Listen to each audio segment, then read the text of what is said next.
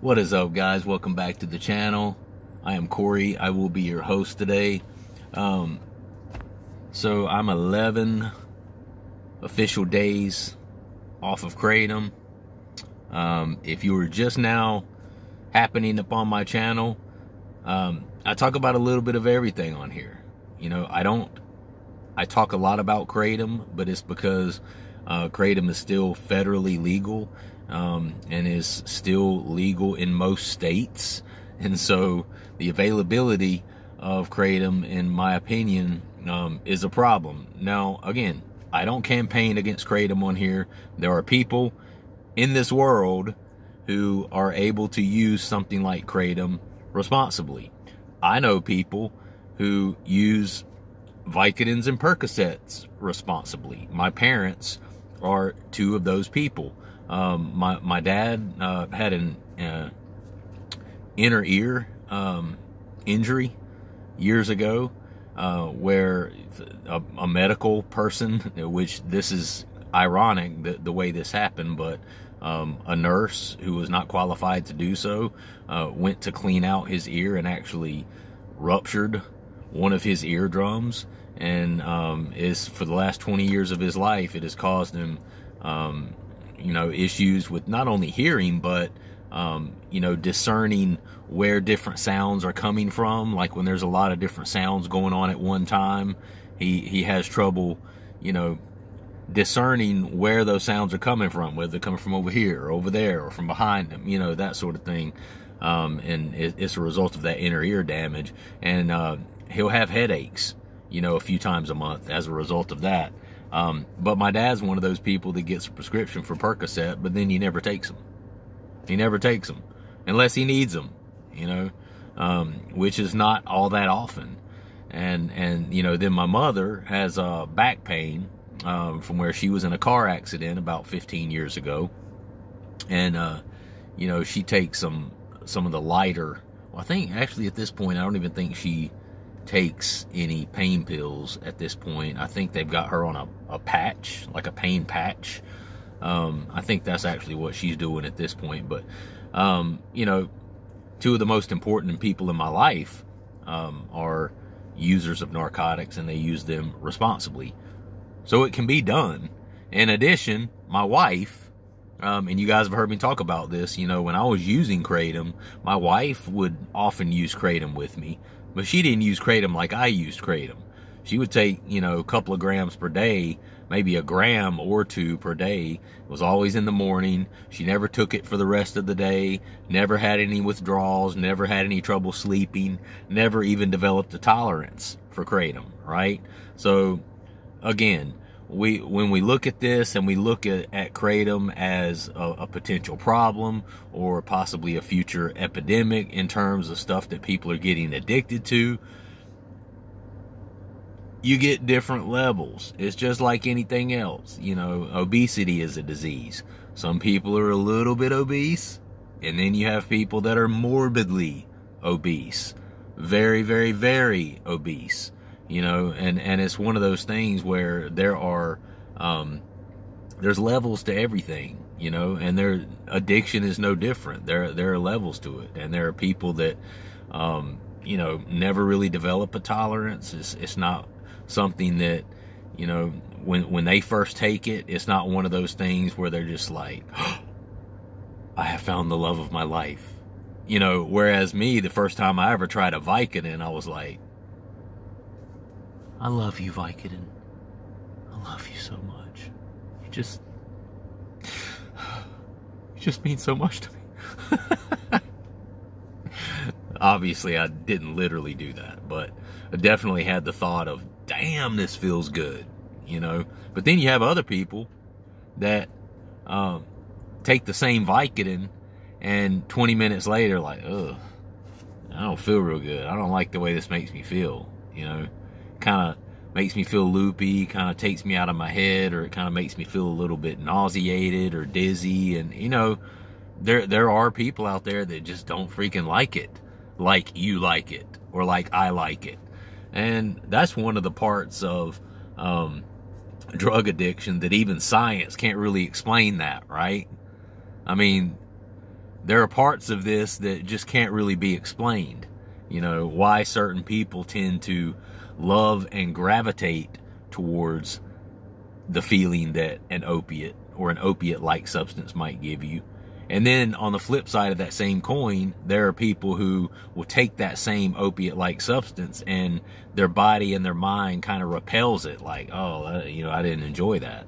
And it's funny, I've talked to people like that before, you know, and that's where you get, I mean, back in my active drug addiction, you know, 20 years ago, and I've talked about this, how many kitchen cabinets and bathroom cabinets I went through looking for old, you know, opiate medications that people had left. And I mean, there's all kinds of people like that, you know, you'll look up in their cabinet and there's a, you know, you peel back in the back where nobody ever looks, and oh, look, they got, you know, a half bottle of unused Percocet that's 4 years old sitting in the back of their, you know, I mean, how long do you think a bottle of Percocet would last in my possession?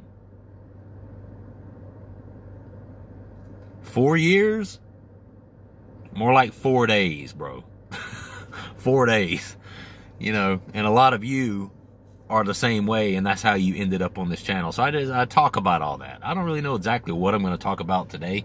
I have a couple of things. I ran across an interesting article this morning, because a lot of people that end up on this channel are trying to come off of KRATOM, and then a lot of what we discuss on here is ways to do that, that it's not going to be super detrimental to you in your life. And it's, you know, because people have responsibilities, right? People have life responsibilities, and a lot of people can't just, you know, take all of their responsibilities, put them in a storage box, set it up on the shelf, and just leave them there for a couple of weeks while they try to get through these withdrawals, right? A lot of people can't do that. They've got children, they've got jobs, they've got other, you know, familial responsibilities or family responsibilities that they need to take care of. You know, there's all these other things that people have to do in their lives where they can't just, oh, well, you know what? I think I'm just gonna, you know, lock myself in my bedroom for 3 weeks and just, you know, renege on every one of my adult responsibilities and just go through these withdrawals and feel like shit. No big deal. My job will wait for me. I'm that important at my place of employment that they'll just absolutely just let me stay home for 3 weeks straight and get through these withdrawals, right? It's important. It's important for me. You know? Nah. This is the real world, homie, and we don't, you know, not a lot of people are in that situation, you know? And you look at somebody like, it reminds me of that movie, I know a lot of you guys have probably seen the movie Ray, about Ray Charles, the musician back in the day. Great movie. If you've never seen it, I'm sure most of you have. Jamie Foxx freaking nails it. I mean, he is Ray Charles in that movie. But as you know, Ray Charles suffered with a really severe heroin addiction for, you know, a lot of his younger life. And it shows in the movie when he finally decided to go to rehab and get help. Homeboy just dropped off the face of the planet for like a good month, you know, and went into rehab and you know, went through the withdrawals. They say that he did not get a lot of help with those withdrawals. He got to a point where he had made up his mind that he didn't want to take that shit anymore. And even when the doctors tried to give him something to kind of help take the edge off and, you know, help him get through the withdrawals, he didn't want it. You know, he wanted to experience the full on, you know, spectrum and sickness of the withdrawals. I have my own interpretation as to why he did that, and there's a lot of studies and there's a lot of belief in the fact that you need to experience those withdrawals, because if you don't take a bunch of shit to mud them down and to numb them down and stuff like that, there's a lot of belief that maybe that'll help your ass not use it again. You know, when you really have to experience how shitty it feels to go into like a full-on cold turkey sort of withdrawal. A lot of people believe that, you know, that's enough to help you not get hooked into it again. And I will say that, you know, back in the day when I was on the Vicodin and the Percocets really bad, I did, both times that I quit, I did a cold turkey. I didn't get help. I didn't go to some rehab center and get Suboxone and all these other things. The very first time that I quit the Percocet, I did an absolute cold turkey by myself. No help whatsoever. And I wasn't even taking any supplements. I mean, I was eating healthy, trying to exercise, trying to drink a bunch of water, trying to eat some bananas, you know, and I was taking like a multivitamin or something. But bro, when you're coming off of several years of heavy use of something like Percocet and abusing something like Percocet, that shit barely, I mean, I don't even think it helped at all. You know, I was in a state of complete hell for about 2 weeks, physical hell for about 2 weeks. Well, mental and emotional as well. And the mental and emotional extended past that, but the physical part of it, you know, right about 2 weeks. But, you know, a lot of people are of the belief that maybe you should feel how shitty it feels to have that full-on spectrum of withdrawals. And maybe the next time you go to use those, you'll think to yourself, ooh, no. And you'll remember how freaking hellish and how horrible it was. And maybe you'll think twice. I know I have. Again, throughout the years I've talked about this, there have been, you know, a couple of handfuls of times in the past 15, 20 years where, you know, one of us, myself or my wife or somebody would, you know, get like a tooth pulled or something. You get, you know, a little bottle of 10 Vicodin or something like that. And I have used them a few times since I came off of them, you know, over 15 years ago. But I was very careful to never get to that point where I was at that tipping point, where I was taking them enough. You know, after that bottle was gone, that was it. That was it. I didn't go out and try to seek any more. I didn't try to do any of that because I remembered how horrible, how deplorable, how heinous. I mean, there are not enough descriptive words to describe how horrible the withdrawals were from that. And my mind and my body remembered that. So it definitely served a purpose in that case. I'm not suggesting for any of you to go and do a cold turkey withdrawal. There are ways to get around it. And we talk about that a lot on here. And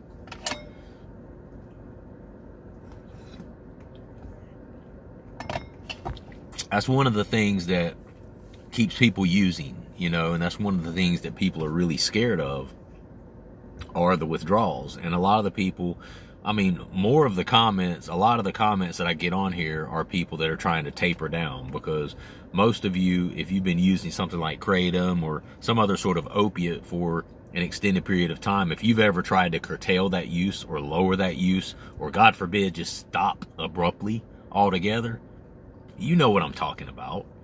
You know what kind of feelings that can give you and how horrible that feeling is. And so that's why a lot of people pop onto the channel, because it's full of people who are trying to lower their use, or either get completely off of it or whatever the case is. And, again, for any potential trolls out there, I had a troll that, I mean, this guy commented on one of my videos like 3 months ago. You guys know I've only been doing this for about 4 months, right? Literally, my first video on this channel was probably about 4 months ago. And this guy commented on a video that I did like probably 3 months ago, you know, back when I was still using KRATOM and stuff like that. And he's the one that popped, oh, I've been taking KRATOM and popping extracts and this and that for the longest period of time. I didn't have any withdrawals at all when I stopped. Nah, man, KRATOM's not a narcotic, it's a botanical. Get it right. Or some shit like that. And I was just like, and then that's what, with that, that's how I kind of created the tipping point. You heard me talk about the tipping point on here. I'm like, if you didn't experience any withdrawals, if that's true, you must not have been taking it very long. Or you must not have been taking very much. Because if you get to the point where you're taking it consistently, in large doses or even moderate doses for an extended period of time, you are absolutely 1,000,000% going to have some withdrawals. And if you don't, then congratulations. You're different than every other biological human walking the face of this planet. And I look on my phone this morning, and I did a video about that, calling that guy out, like the whole nine, you know, just responding to this troll. I left a comment, responded to him. I was tempted to block him, but I didn't. And sure enough, I go to the urinal this morning, 3 months later, I go to the urinal this morning, and I'm standing there pissing, you know, and I pull my phone up, and I'm like, YouTube notification. I look up at it. It's that guy. It's the troll that I haven't heard from in 3 months. The one that claims he just used the shit out of Kratom and never had any sort of withdrawals at all. And he had people jumping on his comment asking like, hey bro, how long were you using it? Because, you know, it just sounded fishy as hell. It sounded like he didn't have a lot of experience with Kratom. And what do you know? The troll was back, you know, and said something about, LOL, you've never even met me. Like, bro, I don't have to meet you. You're human, aren't you? You're not an alien, right? You're not an alien ending up on my YouTube video, are you? Oh, this is crazy. Are you a non-biological being? You know, I don't have to know you. I don't have to know you. There are millions and millions and millions of people across the world that will disagree with your assessment. Yes, Kratom is a botanical. Absolutely. No one's arguing that. You know, morphine, opium is a botanical, but it'll still get you fucking hooked, won't it? It still will cause people to rob pharmacies and steal oxycodone, won't it? Come on, bro. Codeine. Where do you think codeine comes from, jackass? It comes from a freaking plant. It's one of the alkaloids. You know, yeah, Kratom is a botanical. Absolutely. But Kratom can still get your ass tweaked and hooked. Don't get it twisted. And I had to explain to him again, bro, I'm not on here campaigning against Kratom. Listen to this. Here's what he said to me. You know, he's one of those guys leaving like a one-sentence comment. You know, he never really gets deep in the weeds because I think he knows he's just a bitch troll or whatever. And he left one comment. He said, what'd he say? Not campaigning. He says something about on here talking about Kratom, or he says something to the effect of like campaigning against Kratom. That's weak, bro. Oh no, campaigning against Kratom for views. That's weak, bro. I'm like,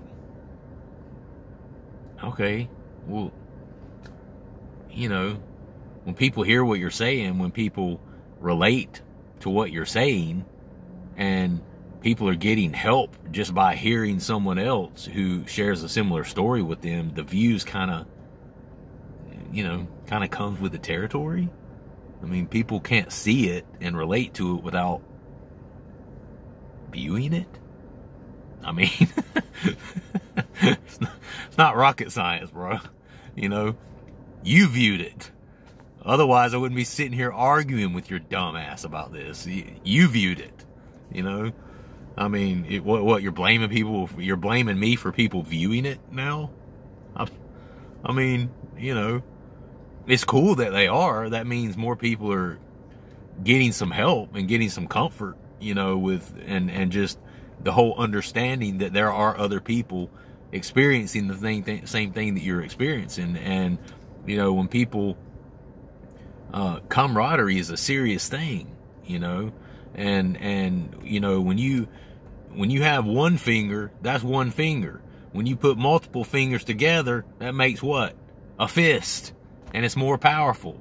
You know, when we, you know, send people, you know, back in the Civil War days when they were fighting wars. I mean, how often did you see one person show up on the other side of the field to fight thousands? You didn't.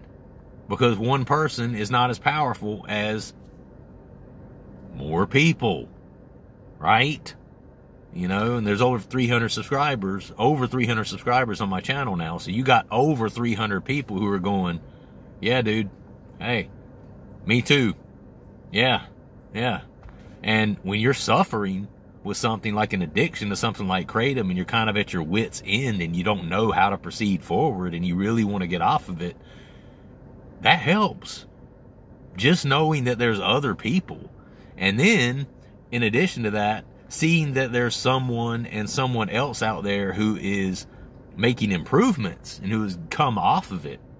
That's empowering.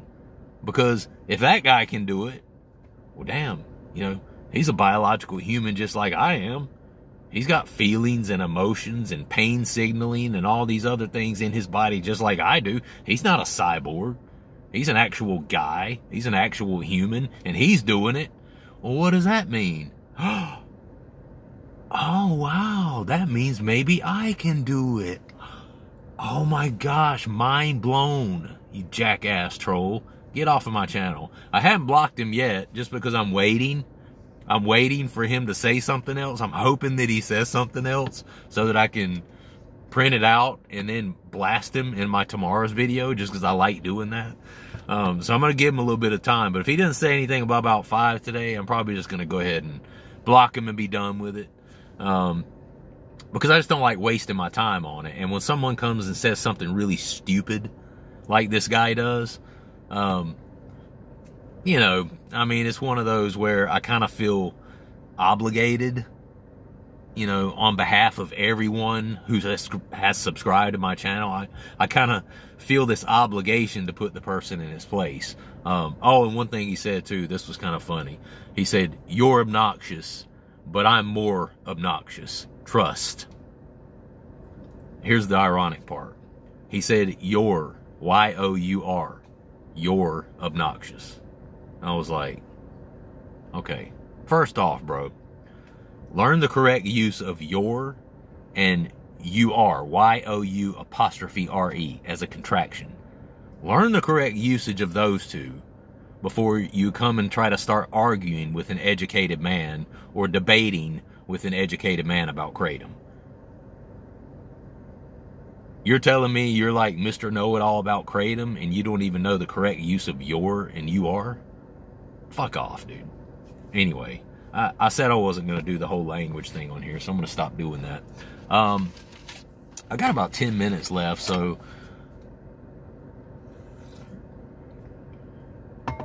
thanks for listening to me rant. Yeah, real quick, I'm 11 days off, so I'm pretty good at this point. I haven't really been experiencing, I didn't have any issues last night. My sleep is definitely starting to kind of settle in some. Through this whole process, I have been using a little bit of kava. Most nights, there's a couple of nights where I didn't. But at first, you know, I was using some kava. I was using a little bit of melatonin just to kind of make sure I was trying to get some sleep. Because as you know, I got a baby at home, so sleep is kind of hard to come by as it is for this guy right here. And so what I've done is I hadn't taken the melatonin in it's probably been 4 or 5 days since I've taken the melatonin. I just kind of stopped with that. I have been taking a little bit of kava, but I've significantly lessened my amount. And in other words, yesterday, I took even less than what is supposed to be a dose for one person at a time.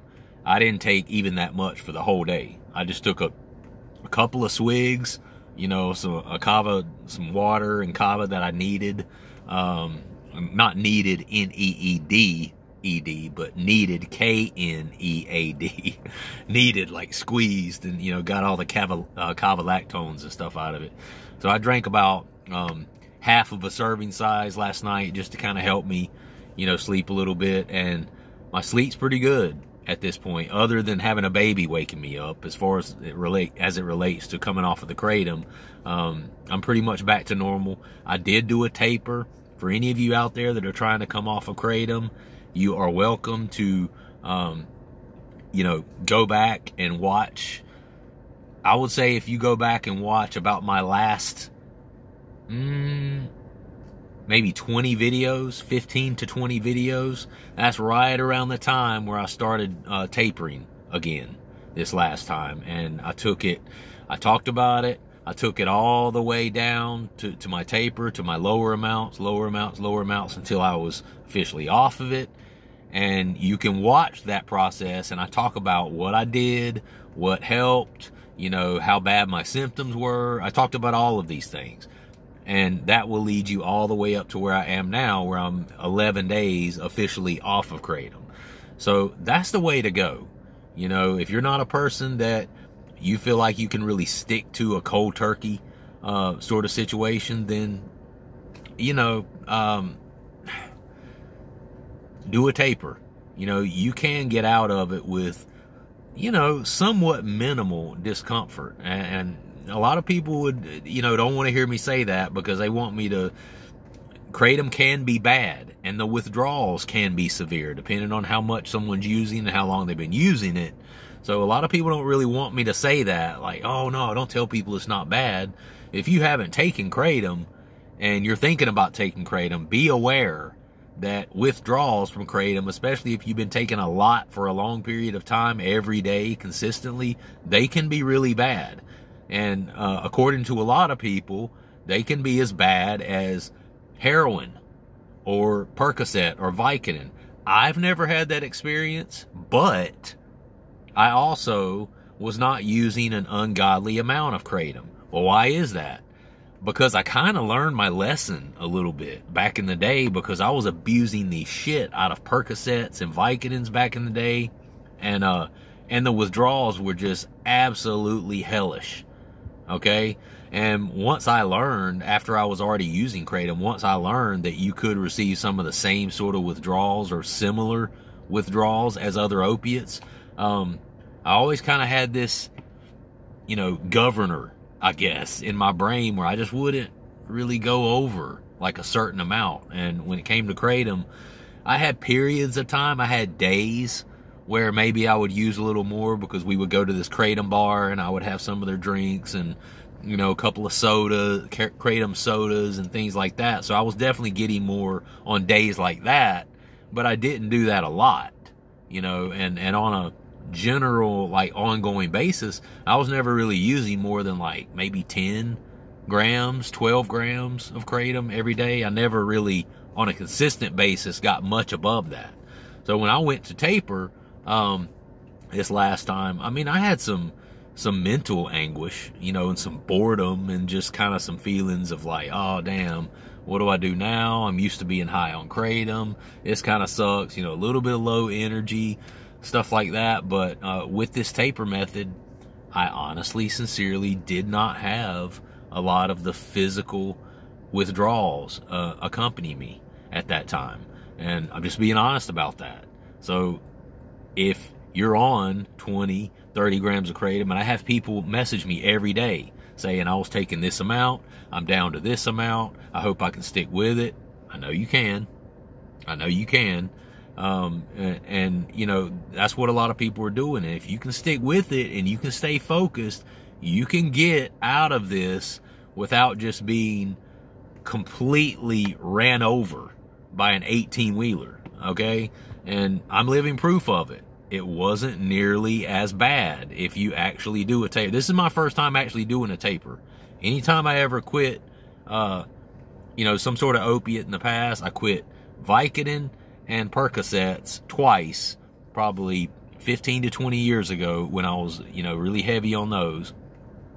And then some years later, last year, in fact, once I found KRATOM, I was taking MIT 45s regularly, and I quit that once as well, cold turkey.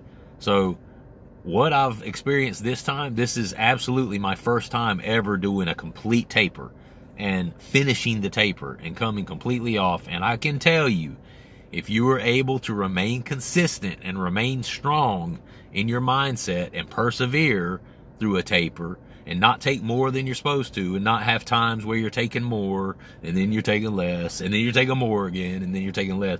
If you can stick with the taper, it's not nearly as bad. Let me just leave it there, okay? And you can watch my videos and figure out how to do that. So the name of this article is called Tyrosine and Dopamine in Addiction. Tyrosine is something that I've been using recently. Oh, let me back up for a second. So I was talking about I haven't taken melatonin in a little while, that I have still been using a little bit of kava. I'm almost out of the kava, and I will say I probably have a couple of more mixtures I can make, and then I won't be purchasing any more kava, because I'm at a point now where I feel like I can probably sleep without it. I feel like I'll probably be fine. I kind of just wanted to use it to get through that first week or so, since the acute withdrawals would kind of be lingering around a little bit once I completely came off. And so I won't be purchasing any more kava after this. I'm not saying I never will, because kava is not addictive for me. It just doesn't make me feel good enough, to be honest with you. I mean, it's kind of like relaxes your body a little bit, and it will make you somewhat sleepy if you lay it down after you take it. But it doesn't really do a lot for me.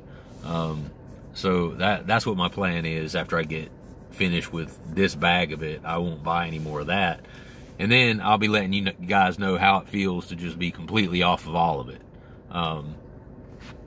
Because they do say that kava can help kind of tone down the withdrawal symptoms. And so, I don't think it's too much, because I could definitely feel a difference in, even with kava, how I felt a week ago versus how I feel now, right? So it might have helped a little bit, but, KRATOM is completely different than what kava is, in my experience. But anyway, dopamine is often called the pleasure molecule and is associated with the reward center of the brain. Many natural activities such as eating and sex, can trigger the release of dopamine, creating the pleasurable feeling. Our brain registers that activity as a reward and something we want to do again, as it was enjoyable. A reward-motivated behavior. Drugs, alcohol, sex, gambling, and even food work in this same reward system. However, to a greater effect. They overstimulate the production of dopamine, flooding the brain with its release and causing a high. This feeling of euphoria is one that cannot be obtained with natural dopamine-releasing activities. Once the addictive substance is no longer present, studies show that during withdrawal, these levels of dopamine diminish and deplete. This often creates a yearning to go back to that behavior that produced the high.